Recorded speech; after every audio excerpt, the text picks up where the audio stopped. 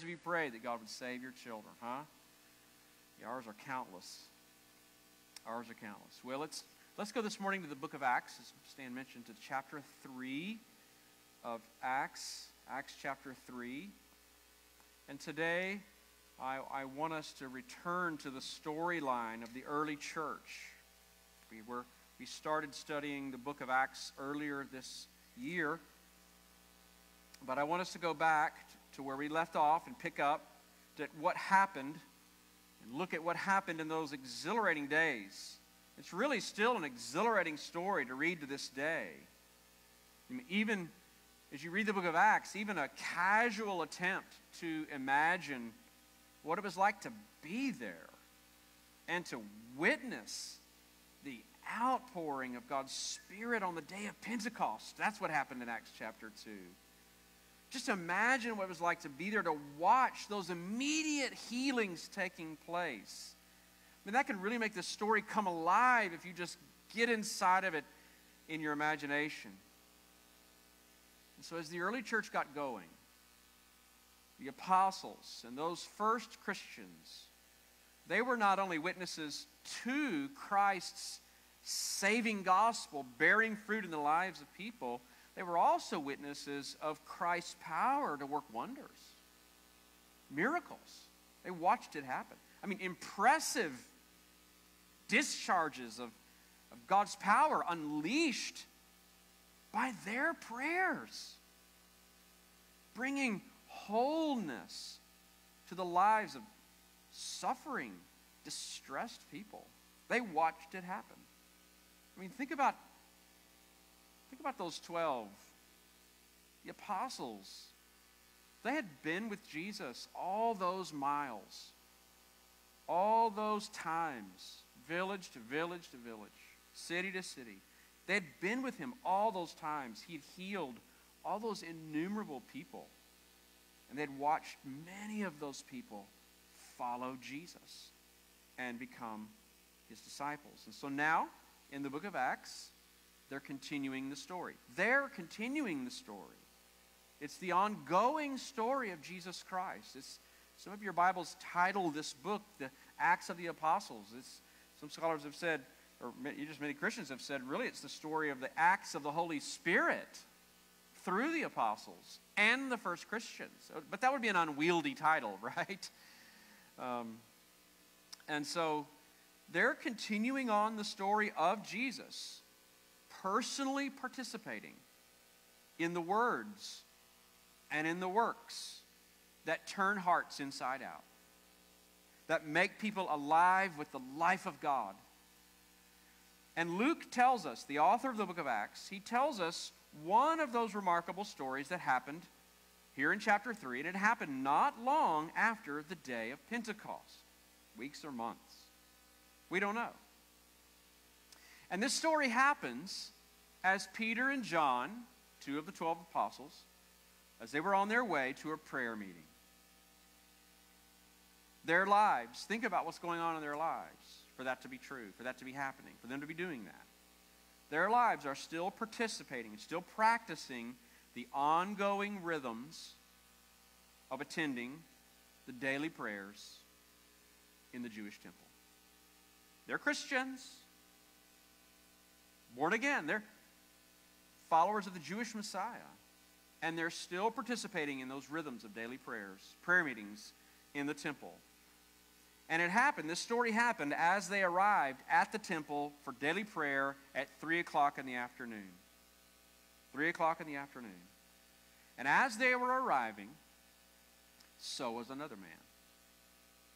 But he was being carried, not by his own 2 feet, but by some friends or family members. He was being carried and he was being set down right at the entrance gate, right at the gate to beg from those who were going into the temple. As a crippled man, he had no means of earning a living. He couldn't plow fields or tend sheep. He couldn't be a carpenter or a mason. He couldn't walk. He couldn't support himself. And so he was dependent upon the charity of other people. And so he was being carried to his daily routine of begging from those who were going into the temple to worship the Lord. And verse 2 says, in Acts 3 here, verse 2 says that he was lame. He was crippled from birth.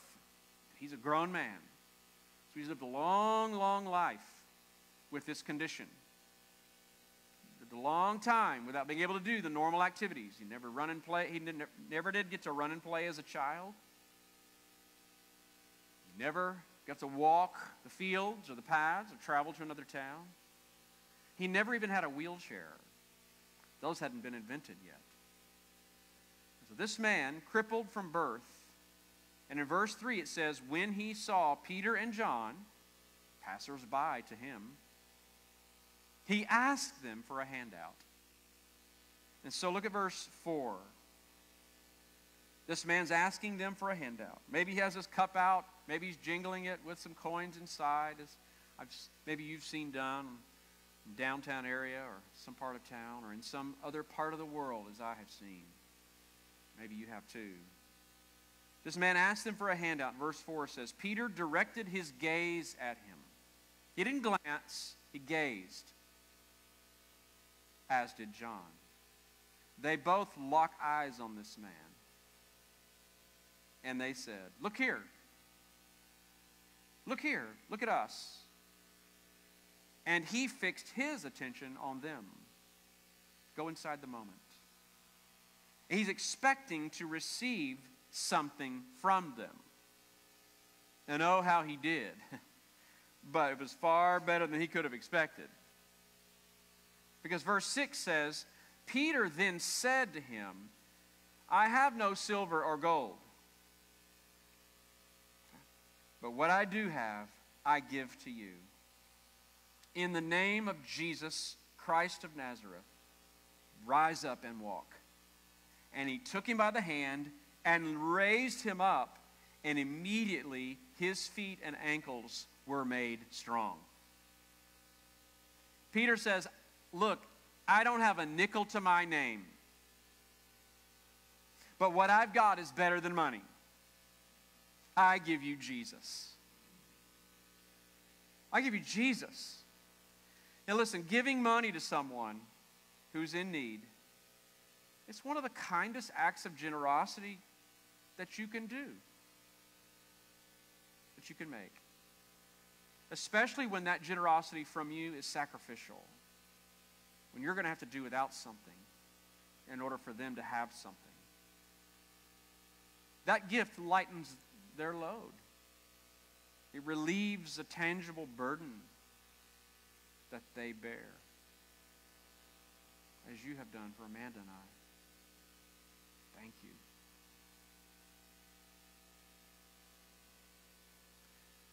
But those of us, those of you who trust Jesus, trust Him with your life, you need to know that you've got something far richer to give someone than mere money, or even a home-cooked meal. You have Jesus Christ, the author of life, living inside of you. Think about that for a moment. That pulsating in your soul, in your veins, in your bloodstream, is more than blood. There's someone living in there. You have Jesus Christ living within you. And the thing is, you can give Him away without ever losing Him. Or Him being diminished from you in one bit. You can give Him away. So your pockets, they may be empty. But you can reach into Jesus' pockets and give away all His riches. Don't worry, He won't ever run out. You can give away the riches of His hope. You can give away His help, His love, His sympathy. You can give away some kindness that comes from Him through you to them. You can give away healing words. We sang about, in this last song, gracious words. Those are healing words. You can give away shared tears, as many of you have given to to me. You've given me Jesus in your tears. That's not lost on me. You can give away a sincere prayer right then, right there, or later, or before you see them again. You can give away life-giving encouragement. You can give away simple, sincere reminders of God's strong promises when someone is feeling fragile or afraid. And you can give people sincere invitations to come join you inside that space where God is pouring out His love and where He's pouring out His favor. In other words, you can invite people in to step inside the life you have in Christ so that they have life in Christ. You can bring them inside the love of Christ so that they are resting in Christ. And when you're doing those kinds of things, you are giving away the riches of Christ. In those kinds of ways, you become a means of grace. A means of grace to other people. A means of channeling God's help into people's lives. Don't you want to do that with your life? Isn't that what you long for as a believer, right? I just want God to use me for somebody else's good, that they might be done good and God might get glory. Amen? So this is what we're doing here. This is the channel. You become a channel of that grace into someone else's life. You're not just looking at them for something to get for yourself, but a means of grace into their life. You become a conduit, a pipeline of living water. Grace pouring out on heavy hearts. Hearts panting like a deer for help and hope. So let's give them Christ. Let's give each other Christ. In our words, in our ways.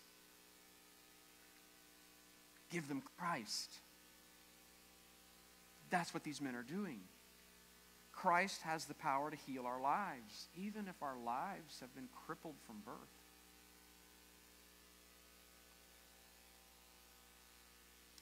Amanda and I were talking the other day about Jesus being the man of sorrows. And we were wondering out loud if that just meant he had sorrows that last week when he suffered and died. Is that what it means? You know, the last few days of his life. Or what? What does that mean? He's the man of sorrows. And what does that entail as you look at Jesus' life? And I just have to think that being the man of sorrows, to gain and to bear that title, it's got to mean so much more than that he just had sorrows from Gethsemane on. It's got to mean more than that. I mean, when he wept with Lazarus' sisters when he died, surely that shows he grieved real sorrow with that family. Real sorrow. He wasn't shedding professional tears of mourning.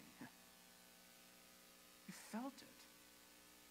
You know, when he stood in Jerusalem and groaned out loud how he wished he would have, or that they would have just let him gather them under his wings like a hen does her chicks. He felt grief over them. He wasn't just a Pharisee, self-righteous Pharisee, angry at them. I mean, surely,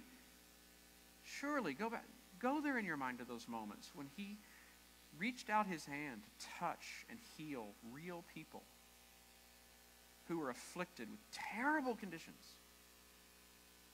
When he looked at them and touched them, people had chronic pains, debilitating diseases, people who bore stigma publicly and shame because of, well, their contagious leprosy, for example. They lived with that every day. People lived with, when he touched people who had tormenting demons, surely Jesus didn't touch them and heal them like some kind of relationally distant, aloof person with low emotional EQ.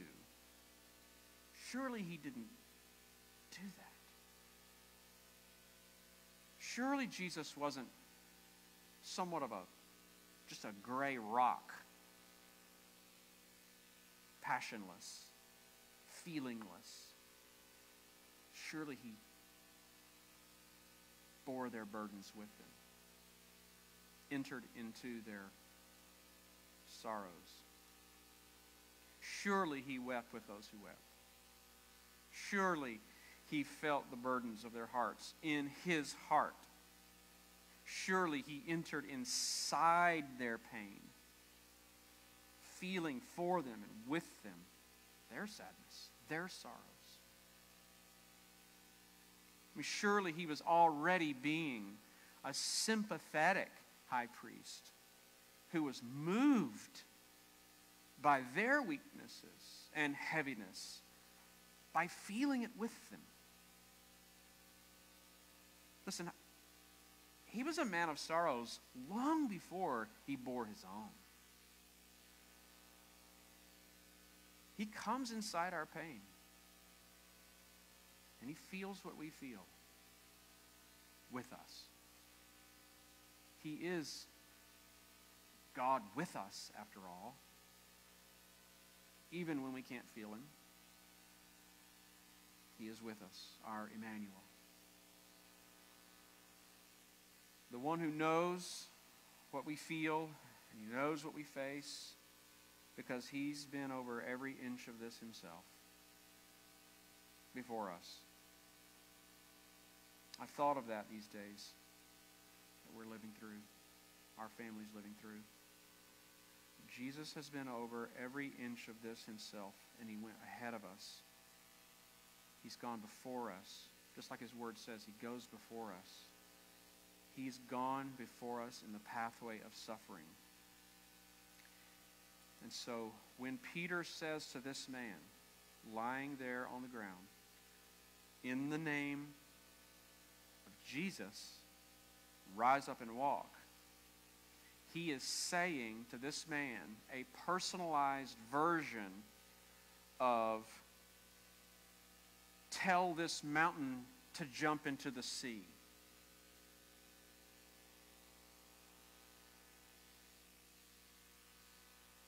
Simple faith in the name of Jesus. He's telling this man's mountain of disability to be moved into the sea. And verse 7 says, in an instant, his feet and ankles were healed. Do you see that in verse 7? In verse 7, in an instant, immediately, he was made strong. You know, this encourages me because I believe, and I see it here in this story happening, that God can accomplish things in an instant that we can't accomplish in a lifetime of trying. He can make barren wombs to conceive. Just ask Sarah and Hannah and Elizabeth and Mary. Just 4 examples. And truth is, we could ask some of you in this room. You're among their company.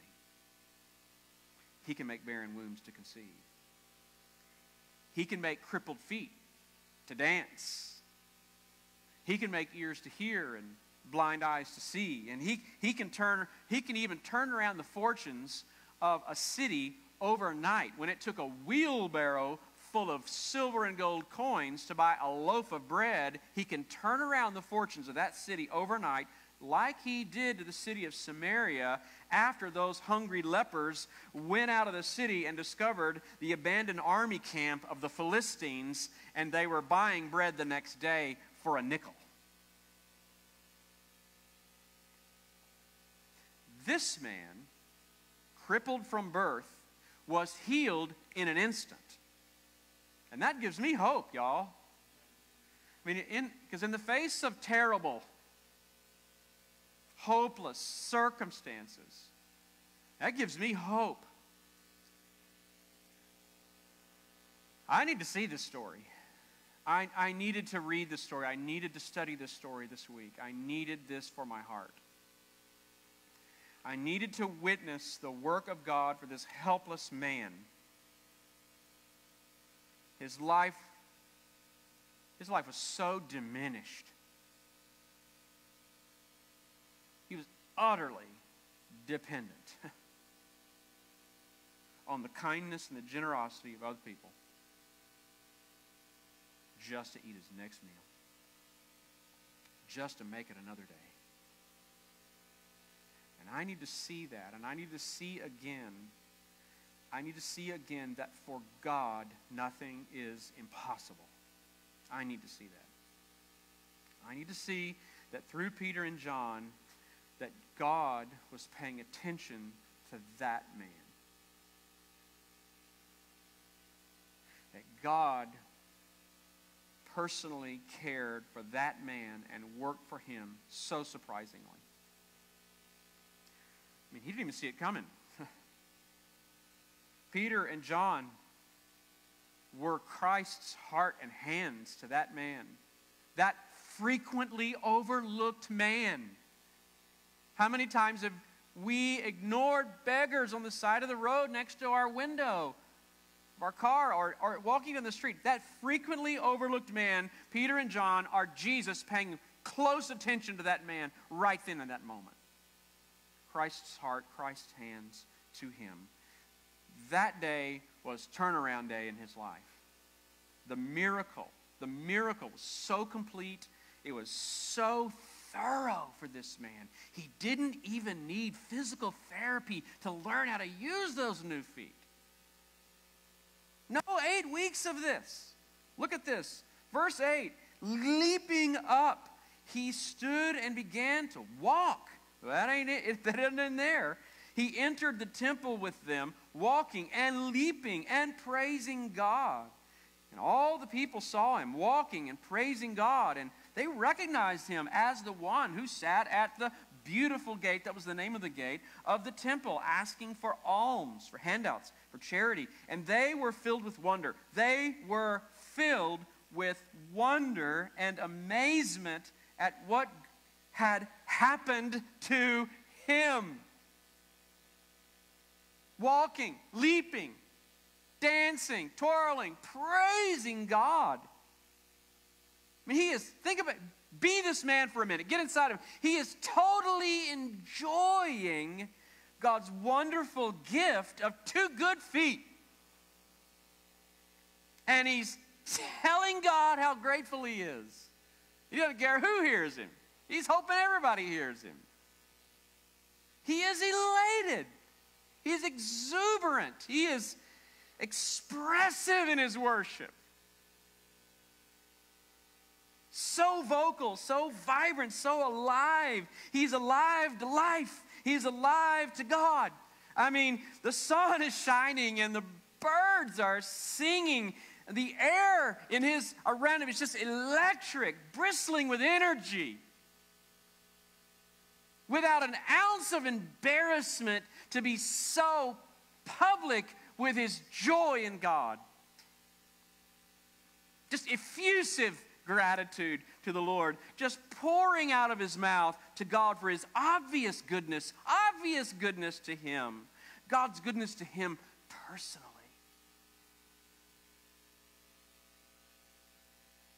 And everybody noticed him. Everybody recognized him. They're rubbing their eyes in astonishment at him now that he's twirling and dancing and running and praising God.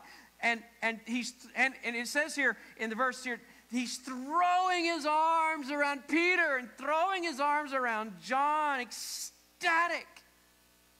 Everybody else started running too. He's the dancing leader. they start running too, and they start running toward him to see it with their own eyes. And when Peter saw he had a congregation, he addressed the people. Verse 12. Look at it. Men of Israel, my friends, why do you wonder at this? Okay, stop right there. You mean, Peter, you're not wondering at this? I mean, they were saying it, believing it. Jump into the sea, mountain of disability. They believed it, and it happened. And so Peter's saying, why do you wonder at this? Why do you stare at us? Why are you looking at Peter and John, me and John, as though by our own power or piety we have made him walk? So Peter says, he's basically saying, look, now that this has taken you by complete surprise, has so caught your attention, ask yourselves the question, what's going on here? Ask yourselves the question, what is going on here? And don't look at John and don't look at me as if our power has done this, because nobody can take the credit for that. Nobody has that kind of power in and of themselves to do that. And so Peter points them to what is going on here, to the source of the power that got unleashed that did do this obvious miracle. And without wasting a breath, he runs straight to Jesus Christ, points the people standing around and that gathered crowd squarely to Jesus as the one behind this. Watch what he says in verse 13. The God of Abraham, this personal God of ours as Jews, he's our God. This God of Abraham, the God of Isaac, the God of Jacob, the God of our fathers, glorified his servant Jesus, whom you handed over, delivered over, and denied in the presence of Pontius Pilate when he had decided he was going to release him. What he's saying? The very one Pilate called innocent, you repudiated. Verse 14. But you denied the holy and the righteous one. And you asked for a murderer, that's Barabbas, to be released instead. You asked for a murderer to be granted to you. And look at this line. Look at the way Peter puts it here, verse 15. And you killed the author of life, whom then God turned around and raised from the dead. Yeah, to this we are witnesses. These are Jewish residents of Jerusalem. People who either didn't hear the Pentecost sermon or else heard it and walked away without believing it. Peter is getting real personal with them about the way they've treated Jesus in the last few months. Pontius Pilate, the legal ruler whom they appealed to, he said Jesus was innocent. He said, but you repudiated him. You repudiated the Holy One, the righteous one, which means that you stood squarely opposite of God on this. The God you claim to be on good terms with, as the God of your father, you claim to be on good terms with God,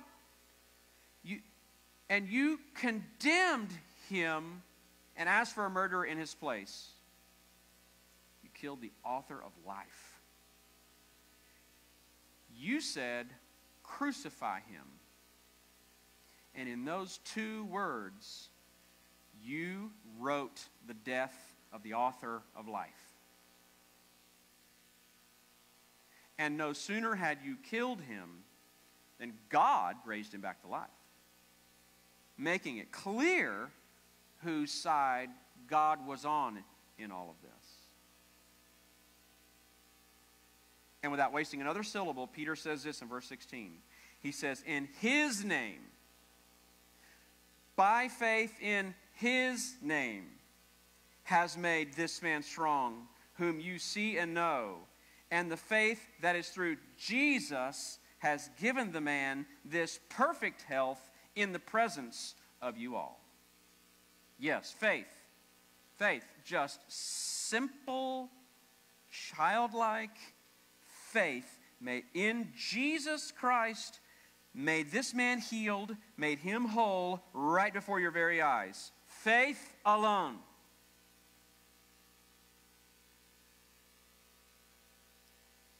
God's grace cannot be achieved.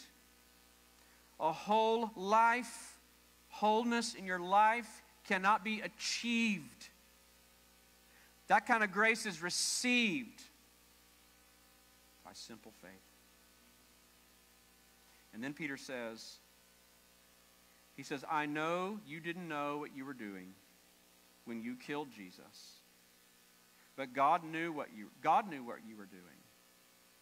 And God used it to fulfill his plans. Verse 17 says, and now, brothers,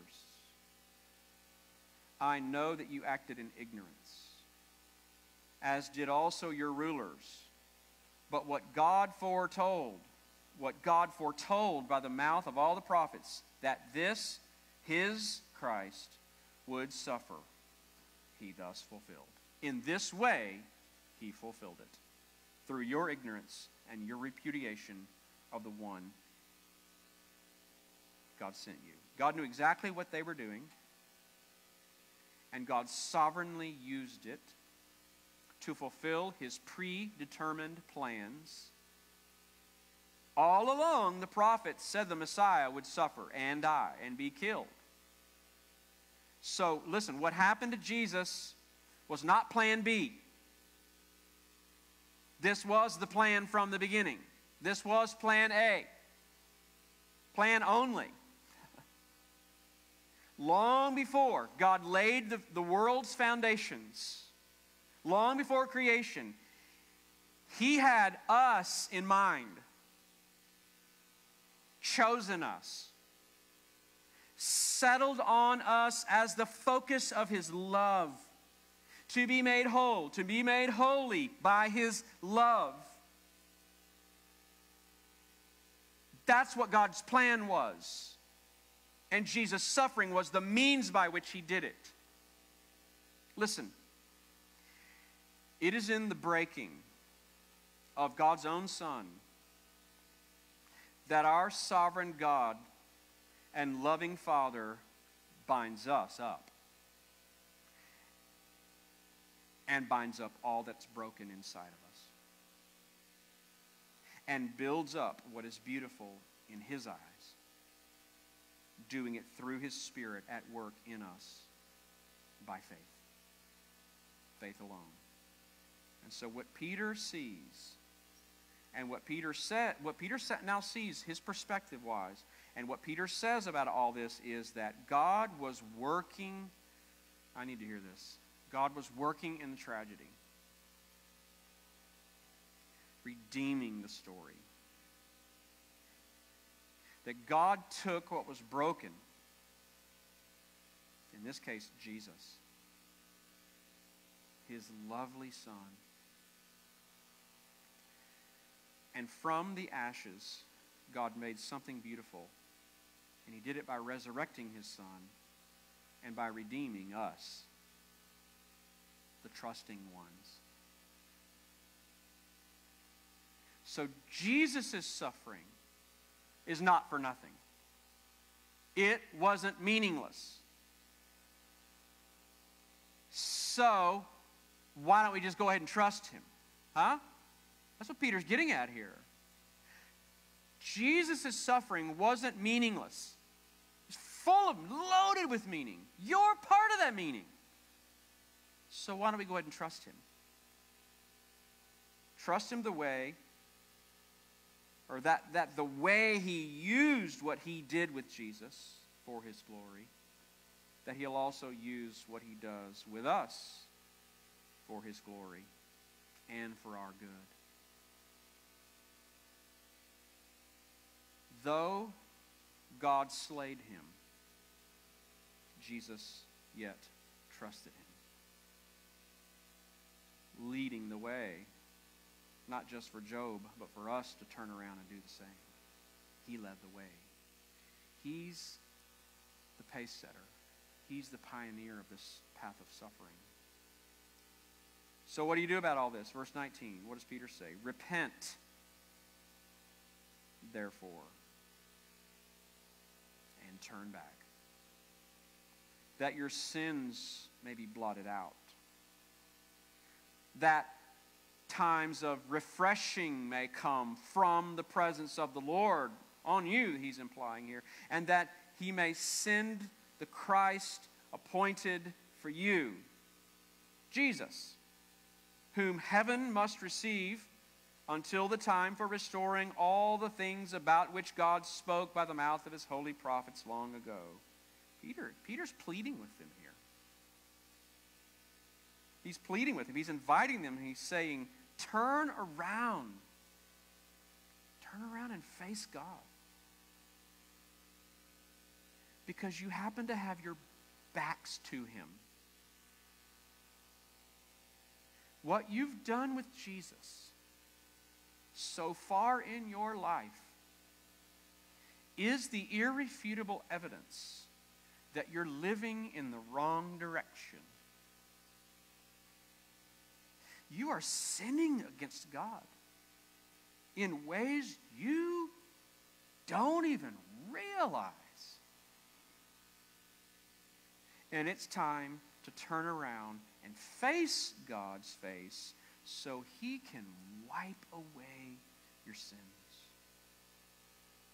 And he can pour out blessings, waterfalls of refreshing blessings to refresh you by giving you the Savior he prepared for you, namely Jesus, who died for you, his killers. Verse 22, he tells them, Moses said, quoting the Old Testament, the Lord God, this is quoting Deuteronomy 18, the Lord God will raise up for you a prophet like me, Moses is saying, from among your brothers. And you shall listen to him in whatever he tells you. And it shall be that every soul who does not listen to that prophet, talking about the Messiah Jesus, shall be destroyed from the people. Listen. Yeah, listen. Listen to every last word Jesus said. Don't miss a thing. Don't refuse to listen to a thing, or God will refuse to include you among his people. Join God. Turn around and face God and join God. Come over to his side on this and join him in his desire to include you in his salvation work, his kingdom, in the coming restoration of all things that are coming one day. Include you in his eternity. Turn around and face God so he can remove the sins that keep you at a distance relationally from him.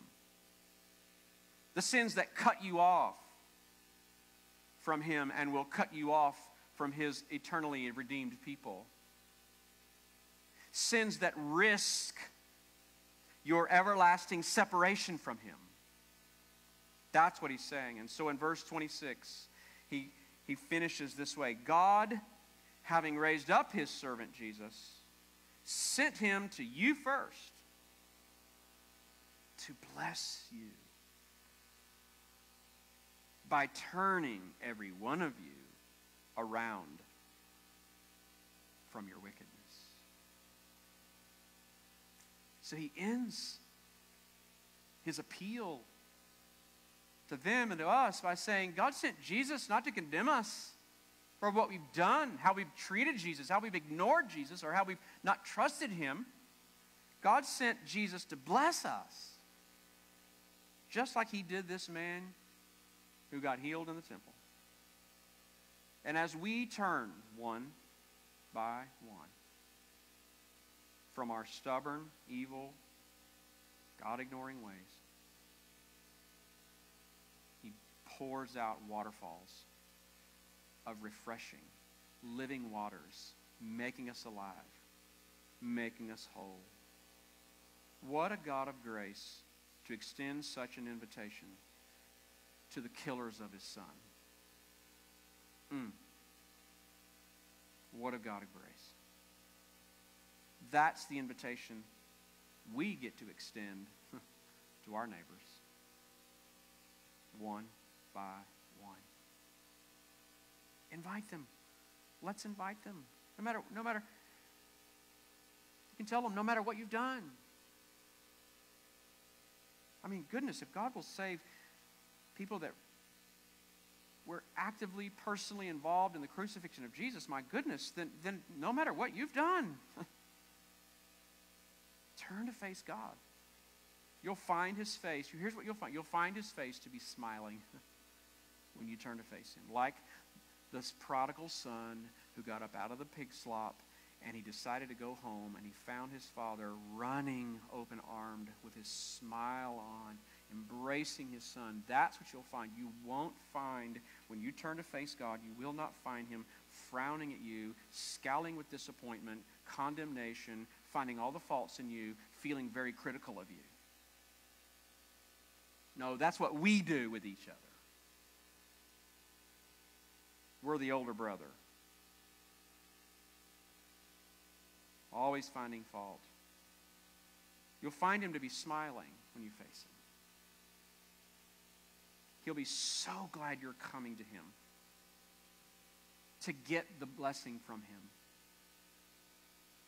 The blessing of knowing what it's like to love his son like he does. And to be loved by his son like he is. And we get to invite them, no matter what burdens they bear. Even if they've been crippled with their burdens for their whole life. We get to tell them that Jesus has compassion flowing like a river. I love what F.B. Meyer said. He said, the love of God toward you is like the Amazon River flowing down to water a single daisy.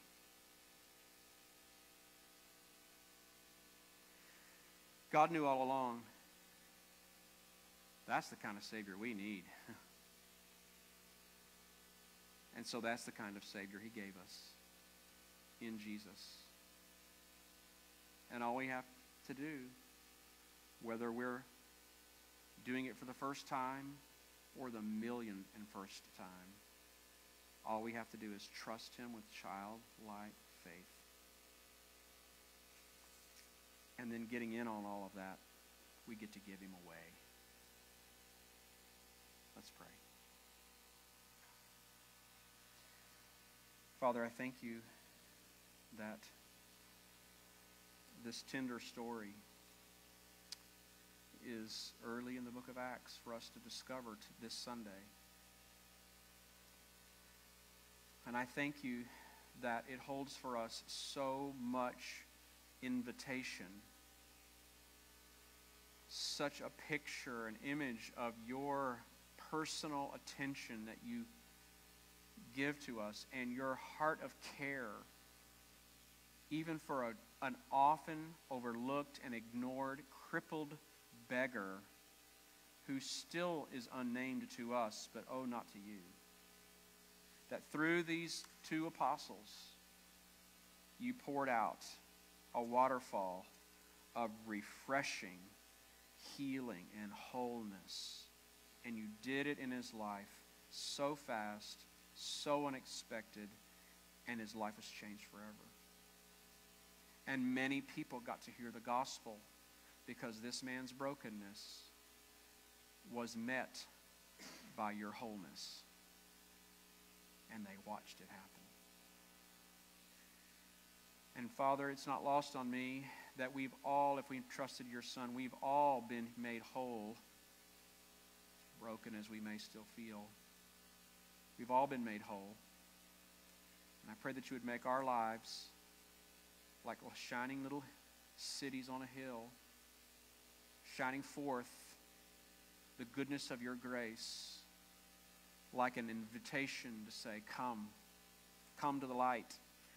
Come to this Christ. Come to this Savior that God sent, the one God knew you needed. Deliver us, Lord. Deliver us from what cripples.